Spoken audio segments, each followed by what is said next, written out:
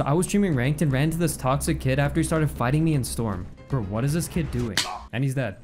Why is he even fighting me in Storm if he has no whites, bro? Oh, he had white. How dumb are you? He then came into my chat and started talking crazy. Oh, that was me. That just died to Storm.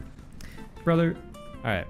You see these things? You hear? You see these? They're called med kits. You had three of these puppies, bro. You had 100 seconds to decide to use your med kit. That's almost 2 cups of minute rice right there. Like, come on, bro. I got shot in the back.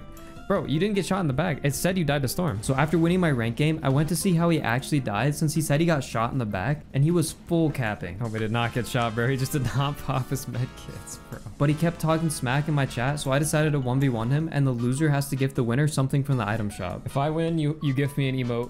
If you win, I gift you an emote and I follow your social. All right, good luck, bro. My cone? Full box? Yes.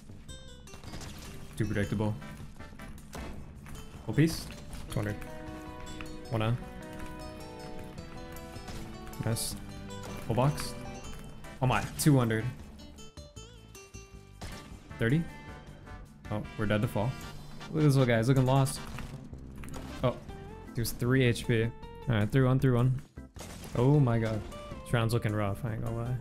I missed a little too many shots. Wait. Oh no. That's a bad loss. That's a bad loss from Small Fry. I ain't gonna lie to you. Oh no, I missed. Oh man. Do this wall back. Crap. 200. GG's. It's a light win for me. Oh, the emote is mine, bro. He told me after the 1v1 that he couldn't gift anything right now, but he could in the next couple days. And surprisingly, he kept his promise, and while I was playing a skin cup with one of my friends, he actually gifted me an emote.